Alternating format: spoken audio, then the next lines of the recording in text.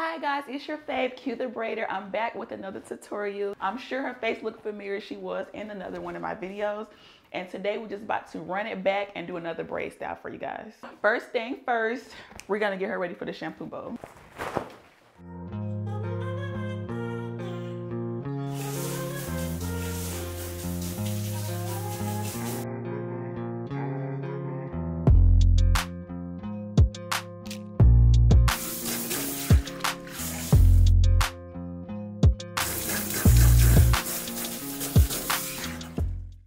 We are back from the shampoo bowl, and the first step first, we want to heat protect your client's hair. I'm just gonna work by section, and I'm gonna start with her back section first.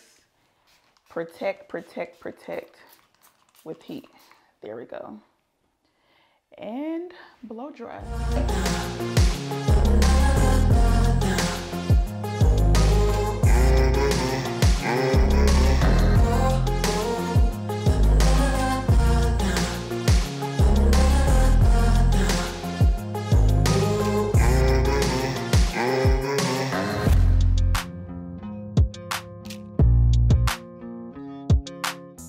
Now that we have my client nice and blow dry, we're gonna switch her over to a styling cape. So bye-bye shampoo cape. We do not need you no more. Okay, so this part is optional for your client. I like to go ahead and clean up their ends. So I'm just cleaning up my client's ends for her. This is just called a little dust. It's not really a trim because I'm not gonna go deep into it, but I'm just gonna get rid of the ends that she do not need. And that will make the braid process go by way quicker.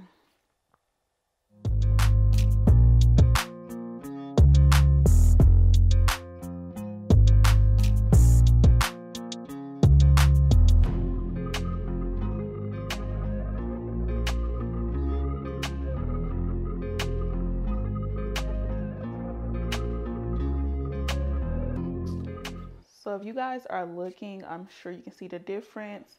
This is the side that I dusted a little bit, and then this is the side that I have to do. So I'm just gonna keep moving along.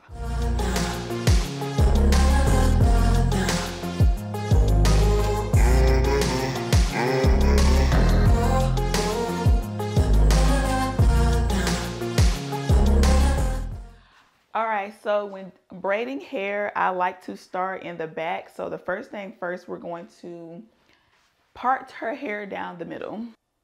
And it's also okay if you have to re-part it more than one time. That's perfectly fine because I don't always get it on the first try.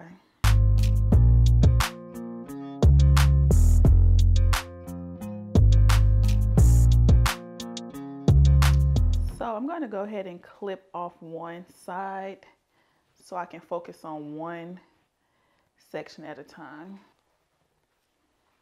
So for this particular service, the parts do not have to be so small. So what I do is I start from the middle and then I part to the top of the ear. This is how I get my first section.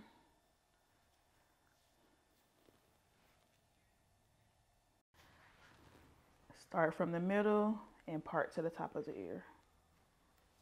So here we have just a section of hair. So we want to go ahead and clean up this part. We're going to trace the part like it's a coloring book. We're going to trace the part.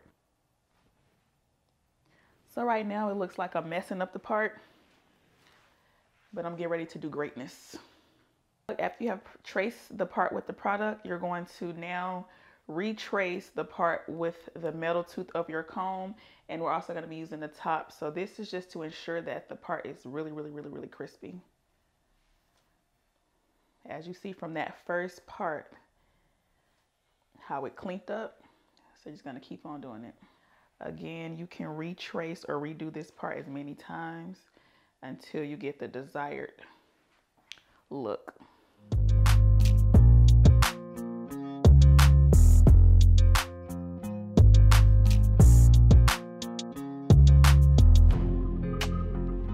There you have it. This is going to be the first section for this style right here. From here, I'm just going to go ahead and eye out 3 parts.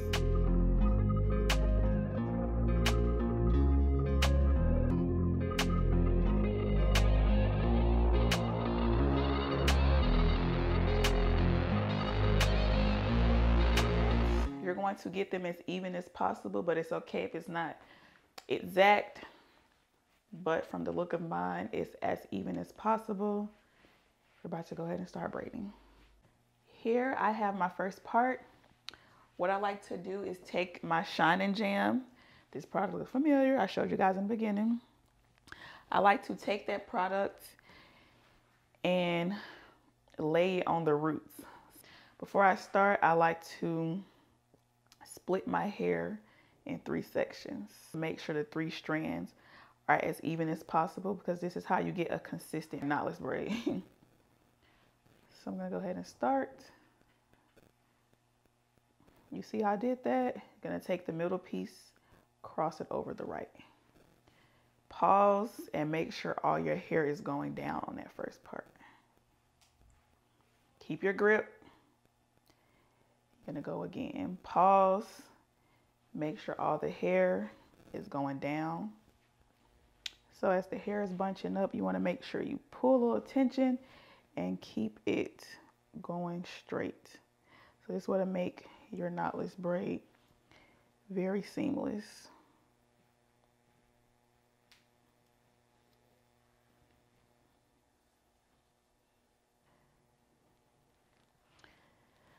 All right, after everything is pinched together, this is where we're going to start adding our hair that we pre-stretched. So you're just going to grab one of those pieces and we're going to add the hair between our index finger and our thumb. Just swipe it in like that. Keep the tightness. Pause and make sure all the hair is going straight and is flat. There we go. We added one piece. It's time to add the second piece. I'm doing the same thing. I'm grabbing 2 of my pre-made strands and adding it between my index and my thumb. Do not forget underneath the braid, make sure all of that is smooth as well. You're going to check the sides, make sure no extra hair is going into this part, and you're going to keep smoothing everything.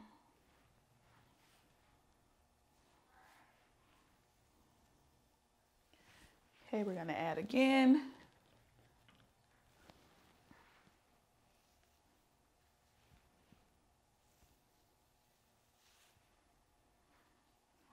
Do not forget to keep checking the sides of your part. And we're going to make sure we keep flattening everything. So far, so good.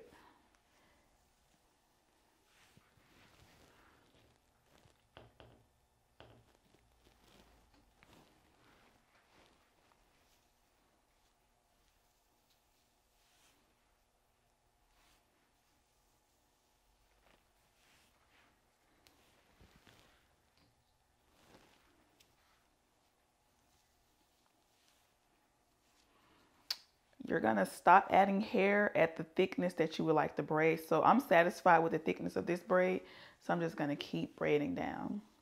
You can also take this time to check to make sure all 3 of your strands are even. If these 3 strands are not even, your braid is going to be lumpy.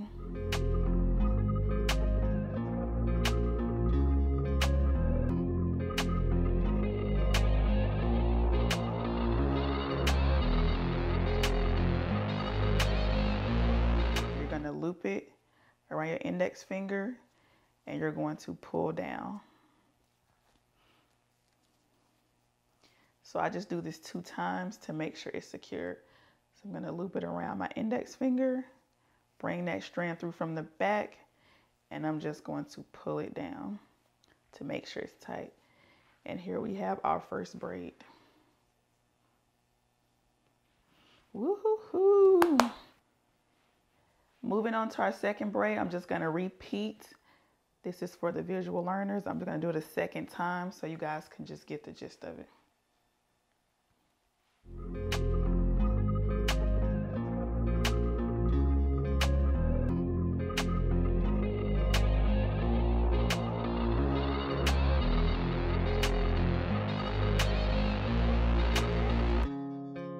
Now the only difference that I'm going to do with this braid that I did not do with the middle braid is I'm going to add my curly piece in.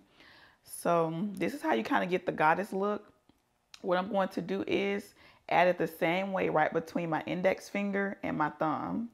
And I'm going to lay one curl up and then continue to add my braiding hair on top of the curl. 1, 2, and then you're going to take that second piece and you're going to lay that forward as well. Continue to add your braiding hair.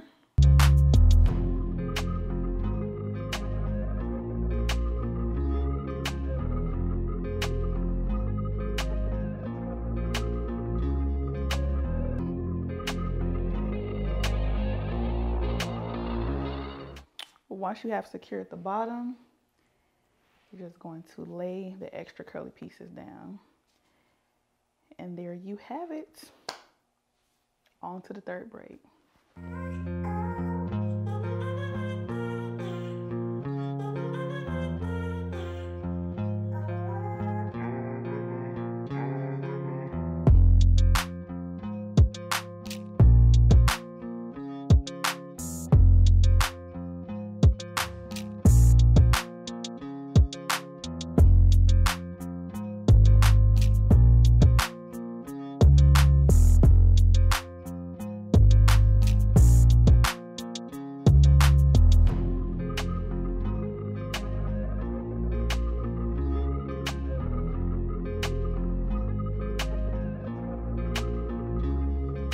I went ahead and did the third braid for you guys, but I purposely left the curly piece off to show you what to do in case, let's say you get in the zone, you're braiding, you realize, oh my gosh, I forgot to add the curly piece in. Instead of undoing the whole thing, you can get a crochet needle and you can just crochet it right on in. Easy breezy. The hook opens and closes, so you're just gonna have the hook closed. You're going to go in a diagonal motion, kind of shimmy it through, open the latch, you're going to hook your curly piece on, close it, pull it through. You're going to keep this loop and you're going to take it through twice. 1, twist, 2, twist, maybe 3 times, 3, twist, and you're just going to pull it down. So that is going to form a knot. This is if you forgot to add the curly piece and you still wanted one on there, and then you could just hide that knot behind the braid so you still have the curly look. I went on and parted this side out, but as you can see, this is row 1, this is row 2, and this is row 3. So this service will only have 3 rows altogether. Like I stated in the beginning, what I do to one side, I do to the other side like a math problem. When I'm parting the second row, I kind of start on the temple and then I come back to meet the middle of her head. So parting down the middle, like I said in the beginning, it'll help maneuver through the process way quicker by working on one side at a time. And it's good for making everything nice and symmetrical. This style requires dramatic baby hairs. You don't have to do dramatic, but I'm going to do dramatic for this one. You're just going to go ahead and push your client's edges to the front. I'm kind of just eyeing it. And we're going to come back to that once we're done braiding. We want dramatic edges because it looks cuter. And we're definitely going to pull her sideburn out as well. So I'm just going to go ahead and follow the same steps that I did on the first row. You guys just continue to look and learn.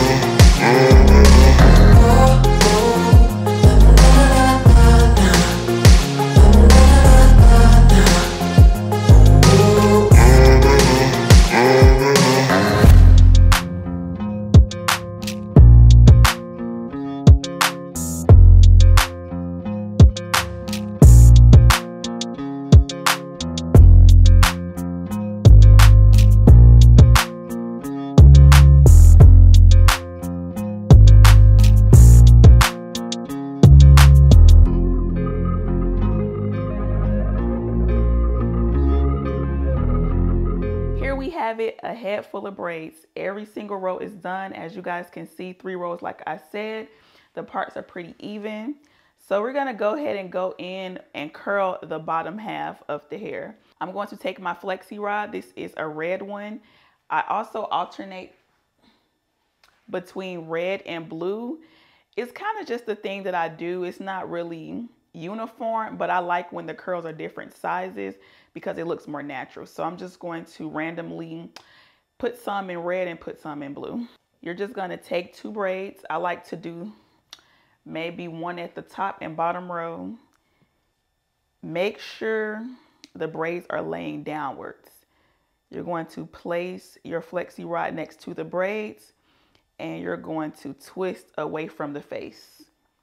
So you're going to twist and wrap, twist and wrap, twist and wrap.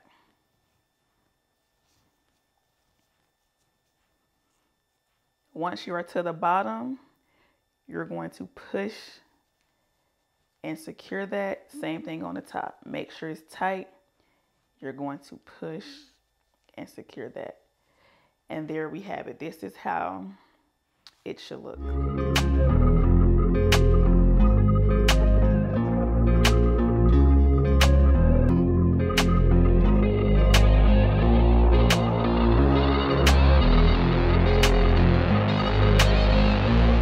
While we have the hot water brewing, we're gonna go ahead and get her edges right. For this particular look, you wanna grab your mini flat irons, take it and curl under.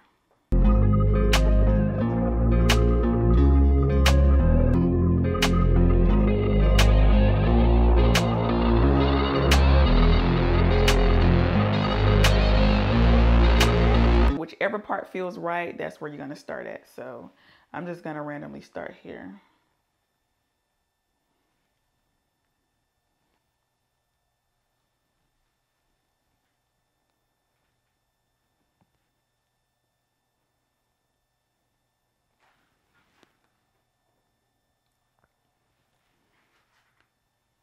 So with edges, you never know which way it's gonna go.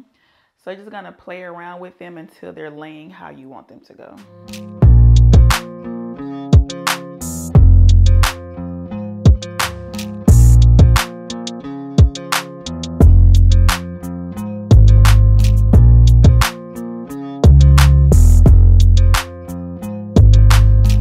Here we are back to the back of her head. So we are about to dip. That is pretty self-explanatory. And you're going to need a towel to catch the wet and hot hair. So here we go.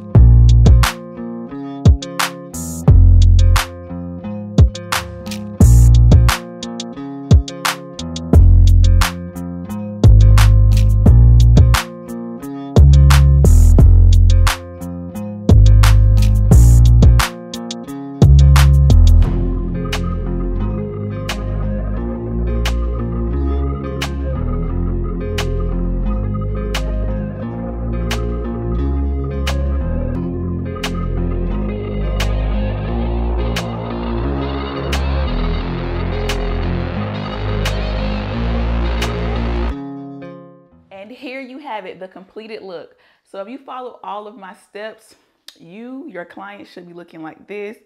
Very pretty, very sophisticated. Anybody can get this look.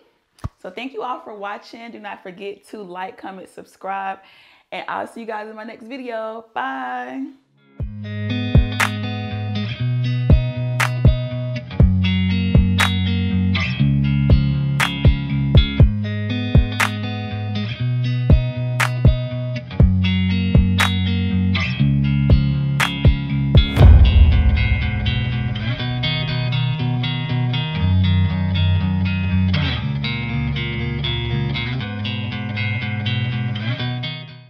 Okay, and another thing, lastly, here it is. What is this? Hair oil that I did not show. That's a secret. All right, so this is her hair oil that she didn't say anything about. Here's a close-up. Cut. Okay. I didn't get. Yeah, perfect. Can you stop?